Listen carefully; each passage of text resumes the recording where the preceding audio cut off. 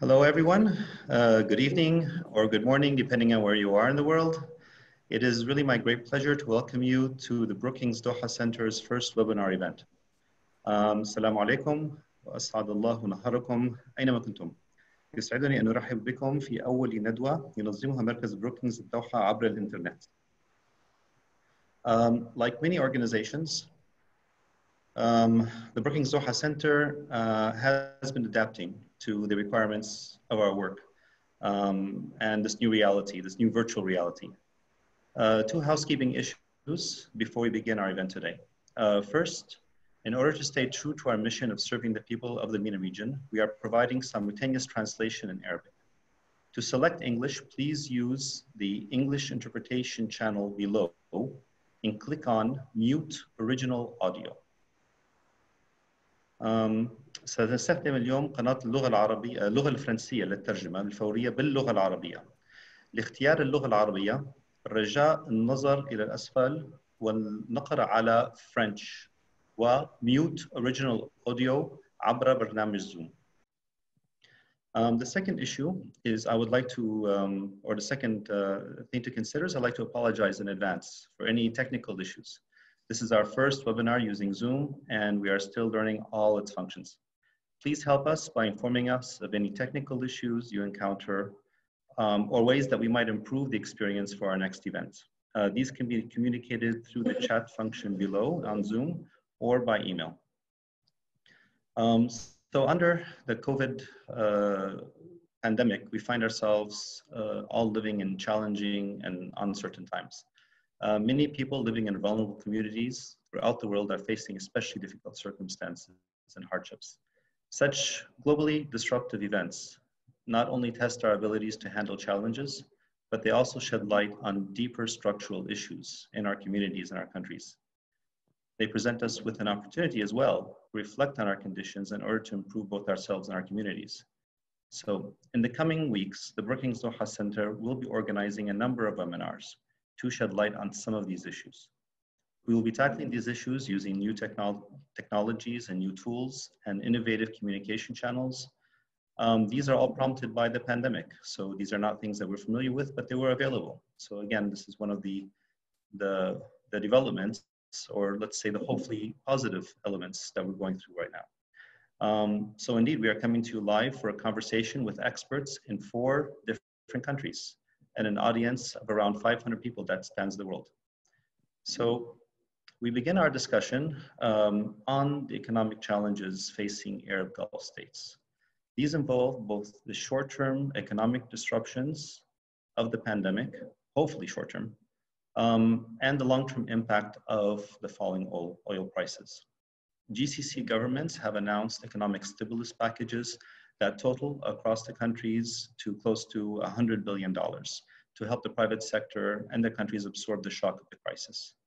So the GCC countries must also ensure that the stimulus package is used effectively and redouble their efforts to diversify their economies. They also must work together to mitigate the social impact of these dual challenges. We are honored today to have with us an esteemed panel of experts. Professor Hatem Shamfari is a professor with the Department of Economics and Finance at Sultan Qaboos University in Oman. Samantha Gross is a fellow with the Foreign Policy Program and the Energy Security and Climate Initiative at the Brookings Institution in Washington, D.C. And Dr. Nasser Saidi is president of Nasser Saidi and Associates and former Minister of Economy and Industry and former Vice Governor of the Central Bank of Lebanon. So welcome everyone to our discussion today. We're going to have a short discussion with the panelists, and then after we're going to open for questions and answers. All attendees to this webinar have the chance to submit questions via the question or Q&A option in the Zoom webinar. Those can be submitted anonymously during any time or during the time allocated to Q&A. So let me begin with you, Nasser. A major agreement was announced this week to cut oil production levels. So what will be on we're all looking at the oil markets and the oil prices. What in your estimation will be the impact and how long-term will be the impact given these production cuts?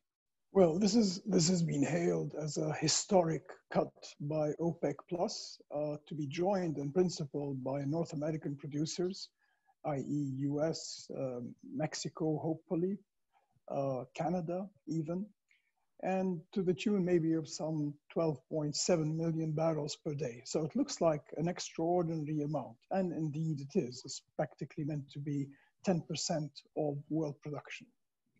However, the short point is that it is too little, too late, because we have a large fall in demand. And if we look at the estimate forecasts of how much fall in demand there is, we're talking anywhere between 22 million barrels per day to 32, 33 million barrels per day as of current forecasts. Now, the World Bank and the IMF are now calling for a major recession at a global level. IMF saying about minus 3.3% global growth. And this is the first time, in effect, since the Second World War, that we actually have both developing countries as well as advanced countries having a fall in demand. So although the cut will help, it does not get rid of the excess supply in the market. The second, even if you cut supply, you have a problem with storage. We are now reaching the maximum levels of storage available, whether onshore or even offshore. You now have super tankers just about full. So if you look at by the end of this month, you will be running out of storage capacity. What that means, of course, is that you're going to have to start shutting down wells, shutting down production. It also may have an impact, of course, on refineries. As a side issue, to complicate matters, if you think of fuel for airlines, gasoline fuel for airlines, that cannot be kept in storage. Its chemical composition gets affected if it is in storage, so you would have to reprocess it. So bottom line is the price support that you might have gotten from this cut is, I don't think is going to be there. The risks are all on the downside. We're now running around $30 per barrel, but I think the risks are on the downside. Why? Because we have a major recession, probably the greatest we've had since the Great Depression. It is global in its scope, and then it affects certain sectors more than others, in particular trade and transport, and those are extremely important for the oil industry and for us to supply. In addition to that, our major client for oil from the GCC countries is China. And China represented something like 75% of the increase in oil demand over the past couple of years. When China's growth declines and potentially China itself could go into recession, then you're getting a big hit. So overall, although the agreement by OPEC Plus is helping, it does not resolve the issue of excess supply. And I'm relatively pessimistic in that the excess supply is going to increase, not decrease. So Q2 2020, I think, is going to see a continuing decline. Mm-hmm. By the time you might get a recovery in Q3, Q4, but I think that is subject to a great deal of uncertainty. Remember that you've got a combination of three major shocks. You've got a global health crisis, which is affecting both supply and demand across the economies of the world and affects all our countries as well. You've got the effect of COVID. You've got the effect of COVID on trade and production globally. And then for us, you've got, in addition to that, an oil crisis. So these, although they are intermingled factors, they combine to give us a shock we have never had in the Arab world, or particularly in the GCC countries. That is historically unprecedented. the net result, of course, and I'm sure we'll get into the discussion, is that it's going to lead to large budget deficits. It's going to lead to current account deficits for the GCC countries. It's going to require a lot of adjustment. And even the package that is now of stimulus that is now being proposed, in fact, it jumps up to about 170 billion if you include all the financial stimulus proposed recently, including by the UAE. That would come out to about 10% of GDP. But in fact, the shock to GDP in the region is likely to be, and particularly to revenues, is probably going to be of the order of 250 billion. That is a big shock for the GCC countries. So even the stimulus packages that have been proposed, although welcome, may not be able to compensate for these large shocks.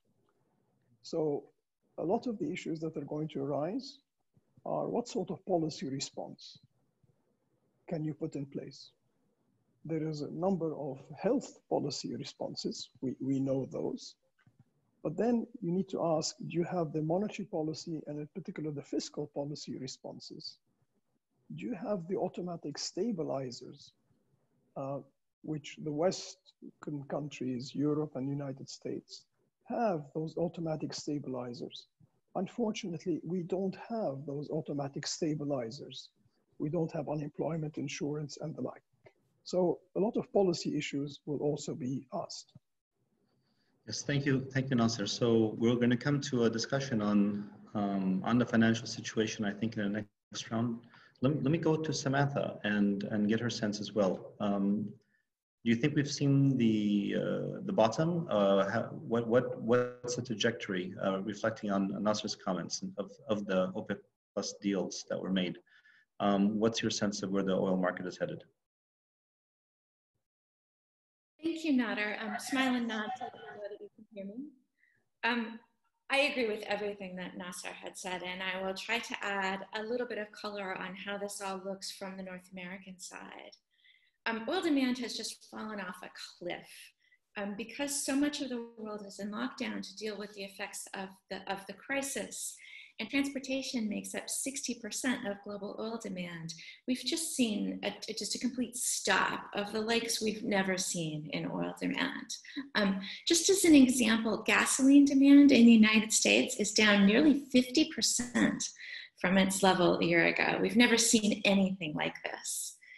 I think it's also to think about how this is playing out in North America and why that matters. It's helpful to go back and think a bit about the earlier OPEC Plus meeting in early March that was just an unmitigated disaster.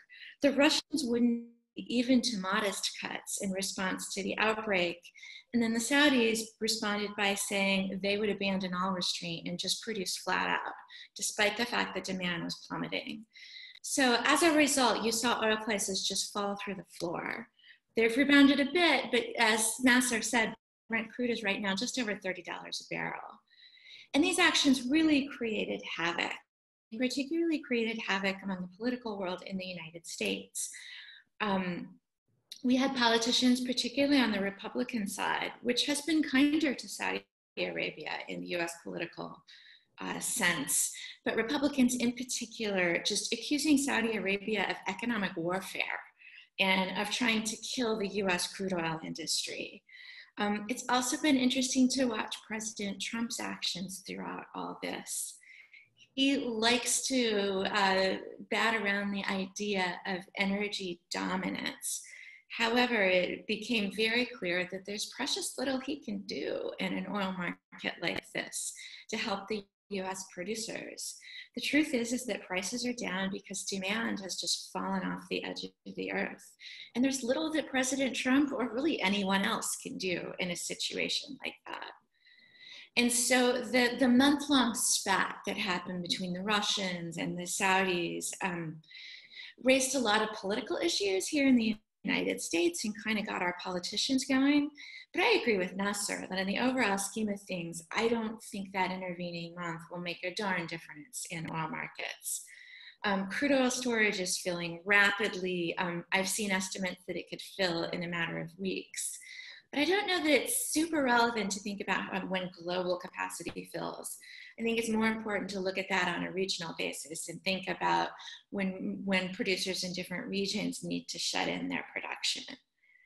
And Sunday's OPEC Plus deal, I think, will buy us a little extra time with respect to storage filling, and also maybe give the industry time for a bit more orderly shutdown, which I think will be helpful. But yes, the kinds of production cuts that were talked about are nowhere near enough to balance the market, and more capacity needs to be shut in.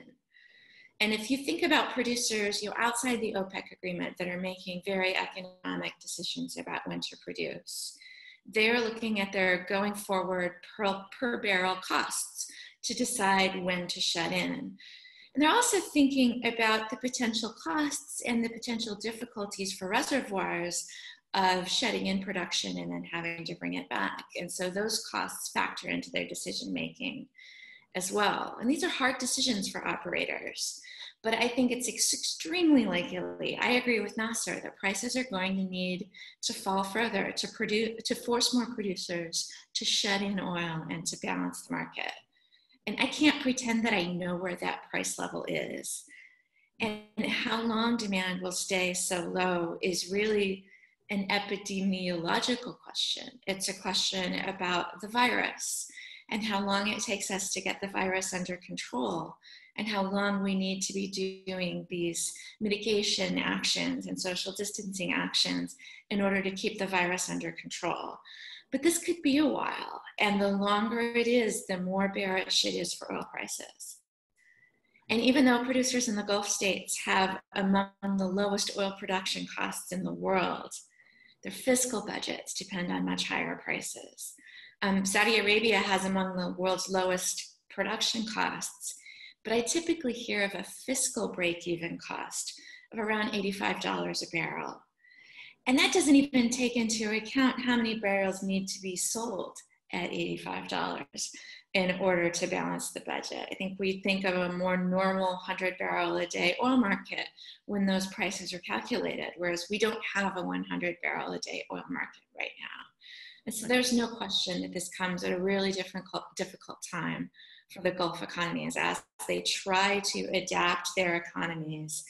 And it takes money to make investments, and that money is not coming in right now. Thank you, Samantha. Hatem, I'd like to go to you now in terms of looking at this. So what can the GCC countries do to mitigate the current drop in oil and potentially hedge against the risk of even further drops in the future that are being mentioned by Samantha and Nasser?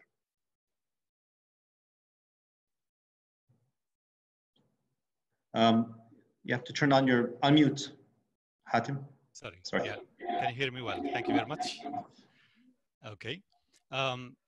With the hedging process, which is using financial contracts to sell commodity like oil in the financial markets ahead of time, where you will have specified price that you can pick up in the future. This has been a character for Mexico case for more than 20 years. And they have been spending a lot of money trying to hedge that risk against the drop in oil prices. So if you buy a put option, which gives you the right to sell your product sometimes in the future at fixed price, that will weather the storm as we are experiencing currently. For oil producers, it's a big shock for the Gulf states, whereas in the case of Mexico, it has been much more controlled because of this hedging process they have put in place. Hedging can be used for producers as well as users. For example, airlines tend to hedge their costs, especially when they expect the oil price to go up. So they buy call options, and these call options tend to streamline the costs for their operation. So whether it's producer or consumers, the financial contracts are a very useful tool to control the upside or downside part of the risk of the price that tend to swing quite significantly as we are experiencing currently. So the hedging process has not been used in the Gulf much. It has been experimented with Qatar, for example, but most of the other Gulf states has not used this. And therefore, the shock, it's really big for their financial, especially from the fiscal point of view. And therefore, to deal with this situation, it has been quite a shock for them to try to manage. And this has come very sudden, as well as extremely low prices, as has been mentioned by both Nasser and Samantha. So hedging is a process that we should think about it. It's costly, but it provides an excellent insurance to weather the storm and to give you time to think and try to plan forward in a much better way than having to face the shock and disrupt the public finance, as well as providing services and stimulating the private sector in any country, especially like the Gulf states. Thank you, Hatem. So I'm gonna let's. This is a good place to go back to Nasser and pick up the discussion about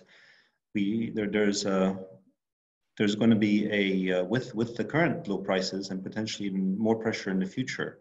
You mentioned the issue of budget deficits. There's going to be current account deficits, and the fact that the financial or economic stimulus packages that are being rolled out across the GCC.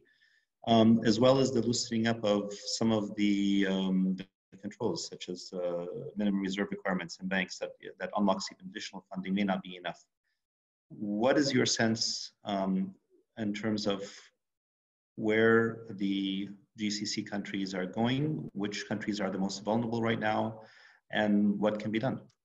Or what should they be thinking about doing, including, for example, hedging? Right. I agree with Hatem on the issue of hedging, except that what we're talking about is a very big shock in terms of the oil market. I'm not sure that the futures market and the hedge market has sufficient liquidity to absorb the sort of shock we're talking about. So particularly if it gets extended and particularly given the magnitude. And I just want to add another element to our discussion. Namely, we're also living a financial crisis. We've seen stock markets and bond markets melt down. And that, of course, means a wealth effect for the GCC countries. Remember, all our sovereign wealth funds or our national investment funds are all typically highly invested in the Western markets, which have seen the largest declines. So that has an impact, of course, on the sovereign wealth funds. They're having to liquidate some of their holdings, particularly of short-term money instruments like treasury bills and the like, because governments in the GCC are going to be starting to call on them in order to finance their budgets. We've already seen both Abu Dhabi and Saudi Arabia come to the markets in terms of issuance. That's not going to be as easy for other countries in the region, particularly Bahrain, Oman, don't have the ease of access to the markets, and it's going to be much more costly for them. I mention this because of this big decline in revenues and the current account deficits that are going to come out, liquidity is going to dry up in the banking system. Our economies across the Arab world, but particularly in the GCC countries, are highly dependent on the banking system for providing finance. Once liquidity starts drying up, and even if you have the encouragement from the central banks through lowering reserve requirements, increasing loan ratios and the like, it does not necessarily mean that you're actually going to get an injection of credit into the market. And so you've got vulnerable countries, I mentioned Bahrain, Oman, and other countries across the region, because they have relatively high levels of debt. If you look at just the average for the GCC, it's about 33%. But once you get to Oman, you're talking about 64% debt to GDP. Bahrain as well, you're talking about 49%, and it's growing because of large budget deficits. And of course, you've got these break-even prices, which Samantha was pointing to. The break-even prices across the region for a country like Oman is about $87, $88 per barrel. For Bahrain, it's $92 per barrel. And that is under normal circumstances, i.e. you have sources of domestic revenue. your non-oil sector helps a little bit if you're diversified. So it is a source of revenue. But unfortunately, and I hate to be as pessimistic, the non-oil sector is going to get badly hit because, as usual, governments in the region follow pro-cyclical policies, fiscal policies. So they tend to cut down spending. We've already seen that in terms of development projects, infrastructure projects, and of course, that directly impacts the non-oil sector. But on top of all that, let's go back to the health crisis. The health crisis is going to mean that the Hajj might have to be canceled this year. We've had 40 occasions over history where the Hajj has been canceled. We've already had the Umrah, effective Umrah travel canceled. So the impact on tourism, religious tourism, and the Hajj will be an additional impact for all the region, because remember, you attract 2 to 3 million people coming in who spend 10 to 15 days. You've got Ramadan coming up, where people are not going to be spending as much as they usually would spend. So all that, the health impacts are going to add to the financial impact and to the reduction in trade, to the impact of the oil price. So unfortunately, it's a combination of factors that really make it a perfect storm. And even though the countries of the region have responded through proposing stimulus packages, much of the stimulus packages is of a monetary and financial nature. My fear is that that is not going to be sufficient. You don't have unemployment insurance, for example, across the countries of the region. You don't have social programs that can help people. Many of those, what we call automatic fiscal stabilizers, are simply not there because you simply don't have the tax systems.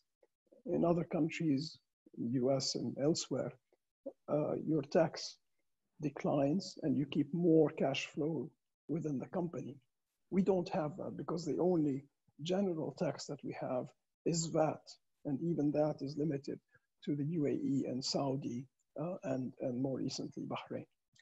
So we need to go back to rethinking how we want to deal with these crises. Diversification is, of course, a big word, but diversification is not going to help you in 2020 or 2021, particularly when the particular sectors you were counting on for diversification are going to be the worst hit, apart from oil. Thank you, Nasser. Sorry not to be more encouraging. No, we're going to have to come back to the issue of diversification and what can be done. I think the place to start might be with Samantha. Samantha, Hatem mentioned Mexico as well in terms of their use of hedging, and there's other countries in the world that are looking at what can be done in terms of mitigating measures. I believe you currently are in Mexico, and may have some insights to share with us on what they're doing and others are doing that could benefit countries of the GCC as they think through these issues. Well, I think the most interesting thing that's happening in Mexico, I agree with both Nasser and Hatem. The Mexicans have hedged some of their production at the higher oil prices that we saw at the end of last year and earlier this year. And that will help them to keep producing. And that was, can you hear me okay? Yes. Okay, good. That was some of the problem. That was some of the reason why they didn't want to agree with the production cuts that were being asked of them. But another thing that happened and that led to Mexico's reaction over the weekend has to do with actually internal Mexican politics and how oil fits into their economies. And there might be some lessons learned, but it's also just somewhat helpful to think about how other countries approach their national oil companies. Pemex is certainly very important to Mexico, but it's not, the crown jewel of the country, perhaps in a way that, say, QP or Aramco would be. But it is interesting to think about. The current president ran very much on a populist platform, and something that was really important to him was, we've kind of been referring to it as make Pemex great again. Pemex has been in debt. Their primary, most important field, Cantarell, has been declining. And so he was really focused on bringing it back as a crown jewel of the Mexican economy and the Mexican energy system. They're building a new refinery here, which may or may not be a good idea, but that's not the discussion we're having today. But because he has this very strong, I'm going to bring production back, I'm going to make Pemex back into the crown jewel of the Mexican economy, it was extremely difficult for the Mexican oil minister to agree to cuts that were put on them from the outside. Extremely difficult, despite the fact that clearly the bottom's fallen out of the oil market, and that this is very difficult for them. Some of that production is hedged, but some of the production that they're refusing to shut down is likely uneconomic at today's oil prices. And that hedge doesn't last forever. And it's an interesting question of whether Mexico will continue to produce, even if they're losing money out of that oil, because of the political necessity of keeping production at Pemex up for President López Obrador. And I think that's something interesting to think about, not just here in Mexico, but in other places as well, where production decisions are kind of a mix of the political and the economic, and that people won't necessarily cut production in ways that you would think they would have on purely economic terms, because other things come into play the way they do here in Mexico. And so it adds a wrinkle of difficulty to how we think about the oil market and how orderly, I mean, as an economist, you sort of think we'll move down the cost curve, the most expensive oil will shut down, this will be an orderly process. But oil is special and it doesn't necessarily work that way. I think that's a lesson to take from here in Mexico. Wow. Okay. So basically, there's limited lessons that the GCC can benefit, except the fact that, you know, like you said, oil is complicated, and in fact, they have to kind of look to their own devices to some extent. Yeah. Hatem, Nasser mentioned the issue of even now the idea of economic diversification may be difficult, because many of the sectors that are being championed by GCC countries are the ones that are most likely to get hit currently with the lower financial resources available. So where do you see the challenges facing the private sector activities in the GCC? Do you agree with that assessment? And how will economic diversification efforts play out? What are the alternative pathways that GCC countries can take? In the short term, there is a major challenge for private sector to operate, especially because a lot of payments that are due from the government is not being paid. And this is just going to accumulate even more and make it even more challenging. For the SMEs, it will even be much more challenging than the large corporate. And that's, again, in the short term, is going to be a very, very difficult situation to deal with. Unemployment is, as we are all aware of it, globally is going to be a case in point that we have to deal with it. Lack of unemployment insurance is going to be playing out. Many youth in the region who are looking forward for employment are not likely to realize their dream of getting a job anytime soon. So in the short term, it's going to be a very serious issue. In my view, most of the government in the region would have the top priorities to keep paying the public sector's salaries. And in this environment, when the cost of production for some countries is very high, close to $30, that will even be so difficult to make, because for these countries, like in the shale oil industry in the US, when you are having a cost close to $30, you are actually now operating below the cost. And as Samantha is saying, it's very difficult to shut down. You have to continue to pump, even though you know that you are losing in this case. In the long term, when you look at the medium to short long term, we have to refigure out the way we have been pursuing diversification in the past. I think our policies has been experimenting with so many different ideas and so many different sectors, and we haven't seen much progress on that account. That progress in diversification has been very tied up to the oil sector and the oil prices. So when oil prices goes down, everything is affected very badly. Look at, for example, the role model that we can look at Dubai. Dubai is a highly diversified economy. Their reliance on oil is very limited, but look what's happening there. A lot of stress is happening in the system, and the oil price is playing indirect role in the activities there. The pandemic is an issue, but the other economic activities is being affected equally, as in the case of, for example, Bahrain, Oman, or Saudi Arabia on that account, or many other countries in the Gulf. So diversification should be medium to long term, reconstituting our approach to it rather than the way we have done it in the past.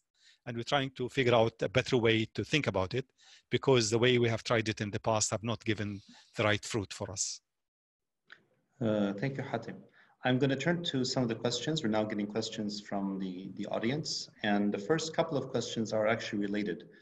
And they're asking to what extent, what can the GCC countries kind of do as a group to counter, to mitigate the effects of the current economic challenges that they face, not just individually. And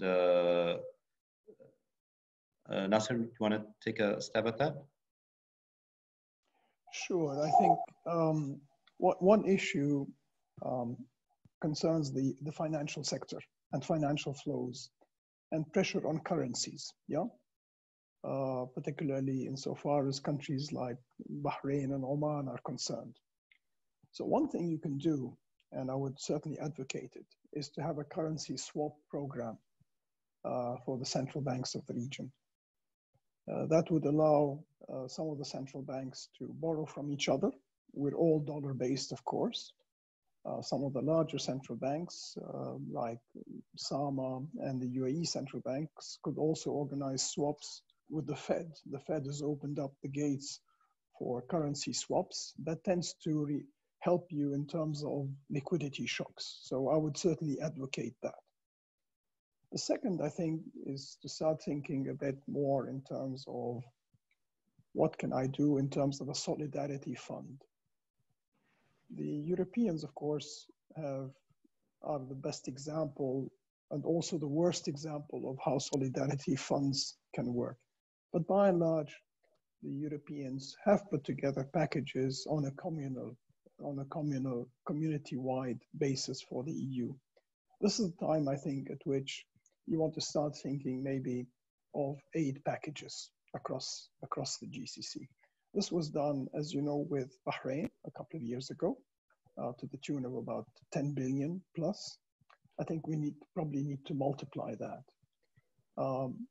And the ability is there. I mean, it is a very large shock, but nevertheless, there are fiscal buffers for the three largest countries in the region, Saudi, UAE, and Kuwait and Qatar have the ability to help other countries in the region. So this is a time at which I think you need maybe to overcome differences, sit down together and start thinking of how can I coordinate policy across the GCC. One area could be the labor market. This is the time I would say advocate for having a passport, a labor passport, yeah, allowing greater mobility across the GCC countries. You might be dreaming, but this is the time to dream because you simply don't have policy instruments. This is the time at which you want to start thinking of maybe establishing a social security system. It can be put together fairly quickly, but remember, and this is subject we didn't get round to, you have a large number of expatriates in the GCC. And it's not clear what the prospects are for many of those expatriates. The GCC countries are there to support their nationals. That is excellent. But what do you do about the expatriates? You risk losing them. And if you risk losing the expatriates, the recovery process of the economies is going to become more uncertain and more difficult and more costly. So this is the time, I think, at which you want to rethink immigration policy, even though it is difficult circumstances, but you need to think strategically on longer term. How do I preserve that human capital? I need it for diversification. I need it for production. So let's start thinking in terms of a social security system, which would mean that people would contribute. It would mean that you have a tool when you have these large shocks to help people bear the burden. So I think there are a number of tools you can start bringing. And finally, I think even though you have limited forms of taxation, I think reducing VAT would help, at least in the short run, in terms of when you want to get around to some recovery. So quite a few tools that you could begin developing. Thank you so much. Just to give credit to the two people asking the questions, those were from Shalom Muhammad and Philip Petkov regarding what GCC countries can do to work together. I have another question from I see the Franz Mecca. I don't see the last name, it's cut off. But it's actually asking about the risk of accelerated demand destruction for oil and oil products, both from the coronavirus and the energy transition. So transitioning to alternative fuels, from what I understand. So maybe Samantha, you can look at this. So how does the oil situation interplay with other energy sources? Do the low oil prices mean that they're now more competitive, so things are delayed, or that or what might happen? It's a great question. And I've seen some really interesting writing on this over the last month or so, with some on the environmental side saying, isn't it fantastic? We're seeing greenhouse gas emissions going down. Isn't this a good thing? Which just makes me put my head in my hands. This is absolutely not the way you want to reduce greenhouse gas emissions. This is not a sign of any sort of positive energy transition. This is an economic disaster and a human health disaster, and we can't really view it as anything else. That said, there are very interesting questions about whether this will further a transition towards less fossil fuel use or impede that transition. And I personally am more concerned that it will actually impede that transition. For one reason, transitioning the energy system to reduce greenhouse gas emissions, to reduce the use of fossil fuels in certain sectors requires investment. And investment is exactly what's not happening right now. Companies are holding back. They don't know how long we're going to be in this situation. They're seeing energy demand plummet, and they don't know how long it's going to stay that way. So the investment environment across the board is just at a standstill right now because of the level of uncertainty. And so investments that might have happened to further along an energy transition are not happening right now. Another thing that is also the case is that fossil fuels are inexpensive because they're in such an extreme state of oversupply. If you think just about an ordinary consumer thinking about buying a new vehicle, an alternative fueled vehicle, an electric vehicle perhaps, is less attractive right now because oil prices are so low. And it's unclear how long those prices are going to stay low, but it might be a while. And so I think the combination of inexpensive fossil fuels and this just halt to investment of all kinds during the crisis is likely setting the world back in terms of energy transition rather than moving it forward. You do see some countries pushing to include some investment in greener energy in their stimulus bills. That has been more popular, say, in Europe. It's been a difficult sell here in the United States.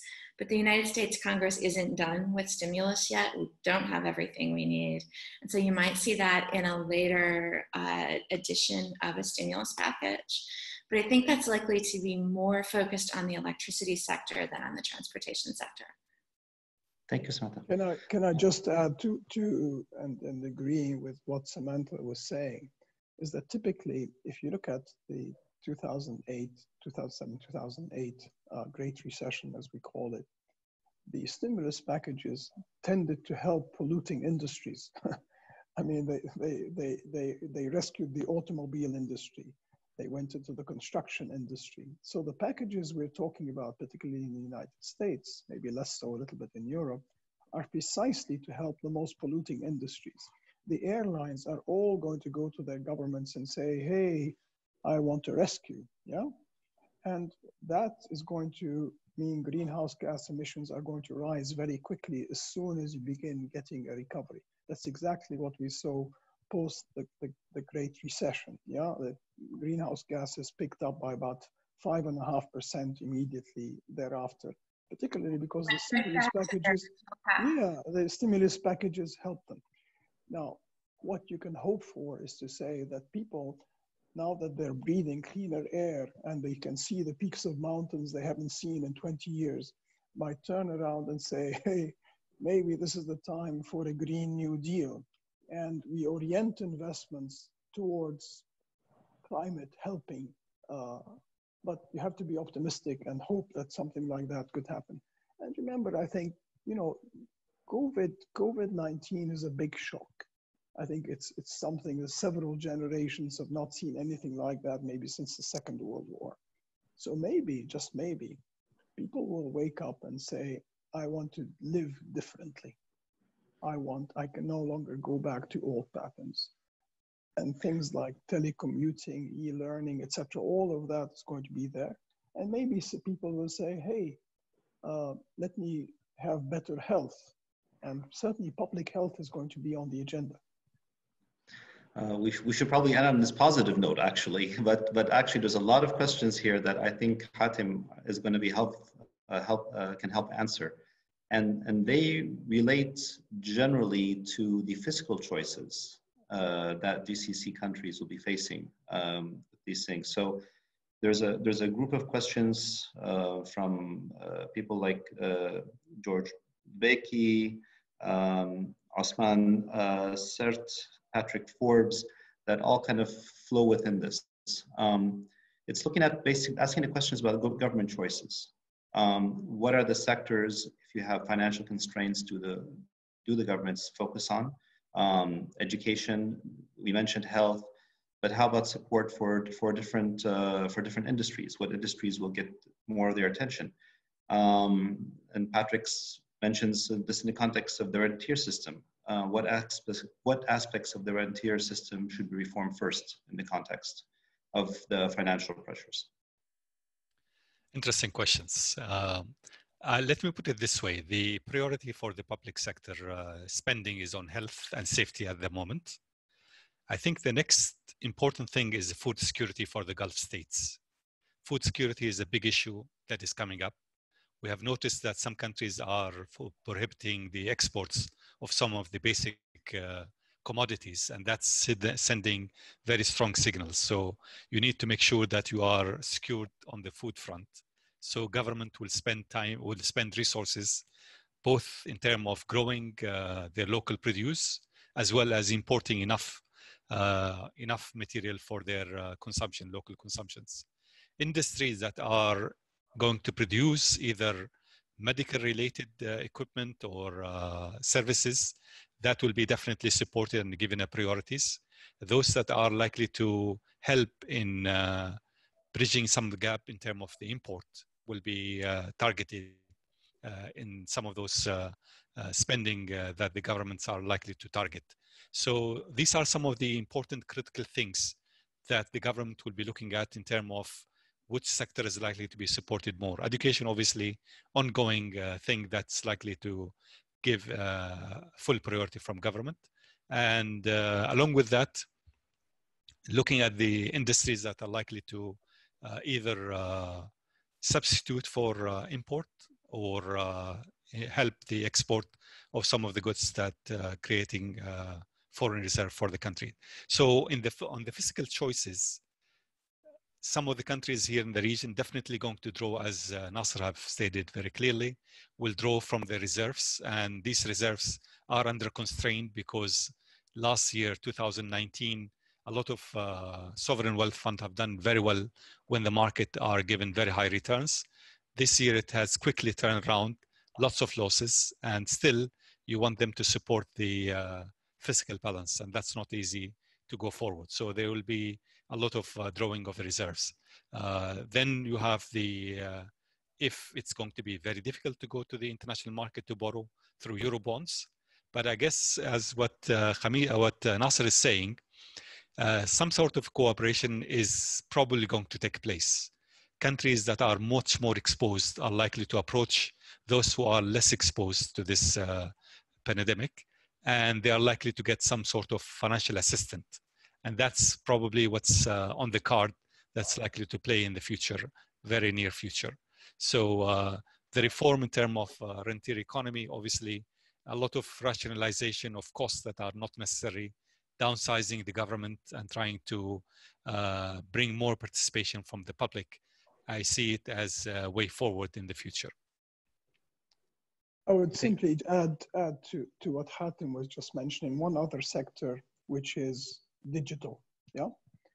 Telecommunications and digital will, I think, get a big boost from COVID-19, right?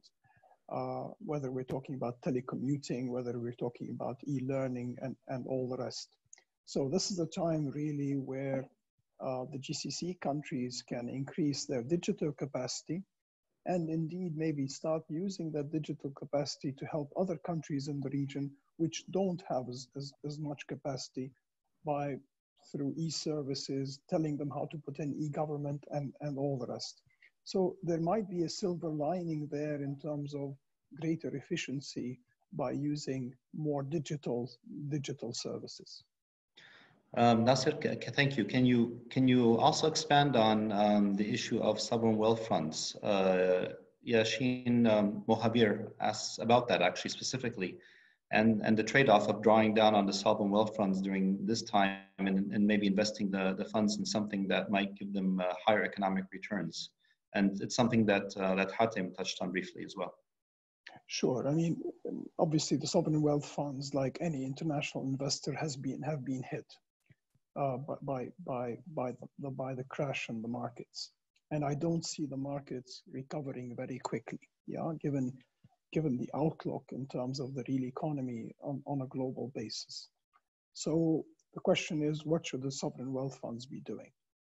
I would certainly advocate that the sovereign wealth funds be much more active domestically than they have been in the past. Obviously, governments are going to be calling on them because they have to fund some of their spending. But I think sovereign wealth funds have an additional investment objective. Namely, they have now garnered and developed a lot of experience through international investments. Yeah, they've gone into private equity.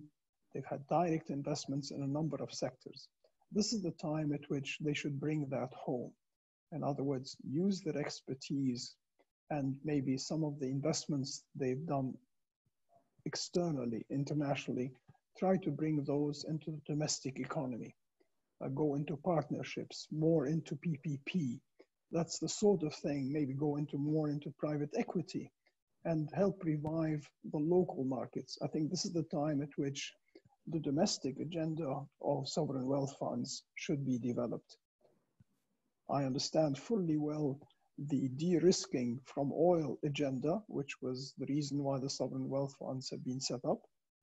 But right now, we're talking about practically an existential threat for the countries of the region. So this is the time at which you want to use your savings. This is the time at which you want to use your sovereign wealth funds to help the countries of the region. That's why they're there. It's no use telling me that I've got billions and hundreds of billions outside if my economy is going to pot. I'm there to help smooth and stabilize income. So I think the domestic agenda now has to be developed. I take for example, you could look at Mubadala. Okay, Mubadala has brought in companies like, for example, GE in the past. They've gone into partnerships with local companies. So you domesticate some of that internally. So this is the time at which I think they should be using their international expertise to bring in more investments and fund those investments locally. again, through PPP, help privatization, go into private equity. Thank you. Samantha, looking at these short-term versus long-term trade-offs in terms of decisions, both in terms of energy production as well as diversification, and where countries, oil and gas producing countries, should kind of place their priorities now and balance these competing objectives. What's your sense of the priorities? It's a really difficult question. I mean, I like the wording that Nasser used, that this is an existential crisis. I agree with the fact that dipping into sovereign wealth funds to make local investments is a good idea. I don't think you can lose sight of the fact that this long-term transition in economies needs to occur. But it is difficult right now to make big leaps and big investments into ways that might diversify your economy when sort of the foundation of your economy is crumbling. I hate to say that I see this setting back GC diversification plans, but in many ways I do, because it's difficult to sort of build on a foundation when the foundation is having issues itself. So I don't think the countries can lose sight of their long-term goals right now, but I also think that the immediate crisis has to be the priority. It's getting income to people who are hurting. It's restarting the economy. And it may be a very difficult time for them to maintain focus on their longer-term priorities of economic diversification. It's sad. It's not the most optimistic view, but it's where I am. Thank you, Samantha. Hatem, there are a couple of questions specifically about Oman and to you as well. Akbar Khan and Ibrahim Al-Qasimi both are asking about Oman being a country that is probably under more fiscal constraints than others in the region, assuming Bahrain can rely a bit on Saudi Arabia to help bail them out. What are some of the political decisions and economic decisions that are being considered? Ibrahim mentions, is devaluation an option of the currency? What are some of the considerations? Well, there is a lot of trade-off for the policymakers currently. It's extremely unusual circumstances they are living with. And Oman has built over the years a very important relationship with its neighbors, especially I would mention Kuwait and Qatar. And I'm sure we will be talking to them in terms of trying to provide some support. Other neighbors, I'm sure, as Nasser has mentioned, in the good spirit of cooperation, it's important to see the GCC in some way intact in terms of its coordination. There's a lot of coordination happening on a daily basis on the health and safety front. And I'm sure there are some coordination going on in spite of the geopolitical issues that we have here. But there are economic as well as political coordination going on. So the issue of the fiscal challenge is huge for Oman, but Oman is not going to do it alone. I'm sure neighbors will be able to give some support. Devaluation is not something that you would like to exercise because it's going to create huge economic problem for the country to go for a long time. So I'm sure the decision makers are trying to avoid this as much as possible and trying to weather the storm with the local resources as well as resources from friends, either from region or beyond the region. Obviously, the IMF is opening up to many countries in the world and they are giving support to those who are asking for it. Oman can tap that without much of the constraint that will come from the IMF. Reviewing the cost of the operation for the country in the fiscal side is going on a constant basis. So that will definitely help, but it's not likely to get us out of this difficult situation. So it all depends on how long the problem is going to last. If it's a matter of weeks and months, it's probably tolerable. But if it goes much longer than this, beyond the end of this year, it's going to cause a lot of pain. And obviously all the options will be on the table. Okay. Thank you. So we're coming to the end of our webinar, and I'd like to give each of you a chance for a kind of a final word. Maybe either a piece of advice to policymakers, or better yet, even a note of optimism. Where's the silver lining in all this? So we can leave our viewers and listeners with something to think about and something to take home on a high note. Nasser, can we start with you? Look, I mean, I think whenever you have large shocks, this should come as a wake-up call. And as we said, this is not your traditional just oil shock. Obviously, the region has had several oil shocks in the past 25 years. One lesson that they learned from that was greater economic diversification. A second lesson they learned was that I need also revenue diversification, because when you think about diversification, there are three aspects that you need to think of. You need to think of output diversification. You need to think about trade diversification. Even if I diversify output, can I compete internationally and export other than oil? That's trade diversification. And the third leg of diversification is revenue diversification, fiscal diversification. I think this is the moment really to start thinking even beyond that, to say, let me think of what I can learn from that shock. And I think this issue of regional cooperation is extremely important. I think the issue of how do I best help my private sector becomes very much to the fore. The governments of the region have performing state enterprises. Look at the airlines. They've done a good job in terms of helping them in tourism, hospitality sector, and all the rest. So I think this is the time at which you need to think of, number one, greater regional cooperation, particularly even in terms of trade and facilitating that. And this is the time really to start thinking of what is the long term that I want for the countries of the region. Energy, of course, is fundamental, but we mentioned during our talk renewable energy, and renewable energy is becoming directly competitive with fossil fuel. And today, if I want to set up a power plant, it is cheaper and more competitive to set up a solar-based power plant or wind. That means that I need to wean myself away from oil as quickly as possible, because there's shale oil, there's renewable, and I want to avoid the risk of having a lot of stranded assets in 15 to 20 years. That is the big existential risk for the region.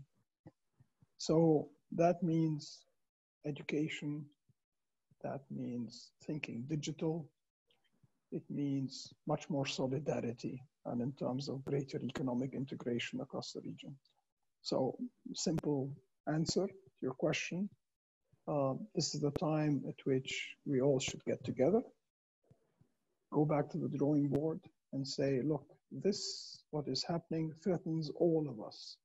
And this is where we need to get together and find common solutions. Thank you. Samantha? Thank you. I would like to continue this theme of cooperation. I've heard both Nasser and Hatim bring this up.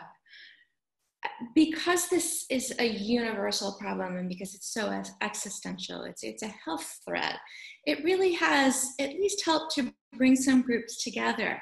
Hatim mentioned some cooperation across the GCC that perhaps we hadn't seen in the last few years. I think we're seeing greater cooperation among countries and a greater understanding that no company can take this on alone. This virus, it doesn't respect borders, it doesn't respect such socioeconomic divides. It is completely ecumenical in who it chooses to infect.